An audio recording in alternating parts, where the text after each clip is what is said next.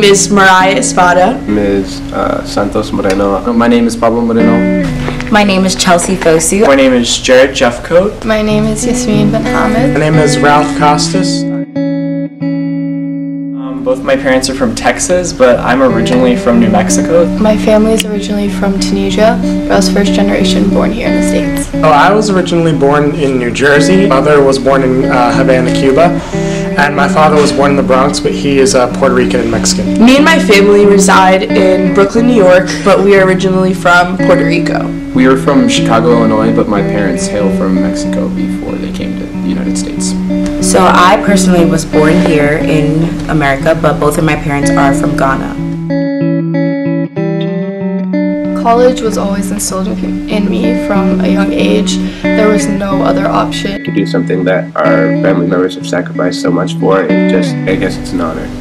Growing up in the poorest congressional district in America, I felt like there'd be no reason why I would not come to college. I'm so beyond grateful that I was the person that was able to make it to this point, but sometimes it's a bit lonely not being able to relate to anyone else in my family. Being the first one to go to college, I was also the first one to be away from home. No one could really give me advice on what to expect. I feel like it's really easy for everyone to say they've been like totally encouraged, but there have been times that I've felt discouraged. I didn't think I would feel as much an outsider as I did when I got to college. It's kind of a struggle when the only people you could really identify with are the ones that clean up after you and serve you your food. So. Now that I've completed my first year of college, quite honestly, I think it was really difficult. I haven't had many family members that have made it even through high school, let alone college. I did not really expect for it to be so difficult to explain to like people who aren't here.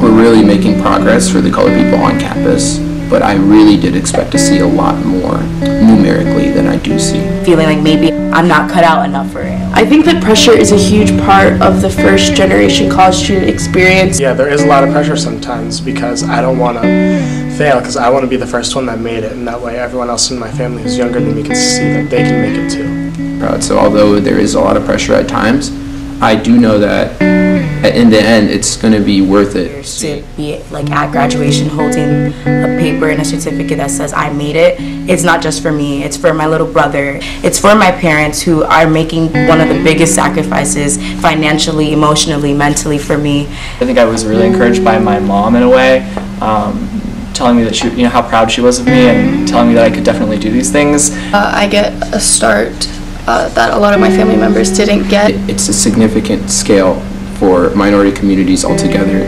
to start going to college in order to try and close the educational achievement gap that we are currently facing. Just because of your experience might be different doesn't necessarily mean that it doesn't have any substance to it, because our experiences also tell a story of people overcoming adversity to get to where they need to go. Now that I'm here, I feel more empowered than I've ever felt.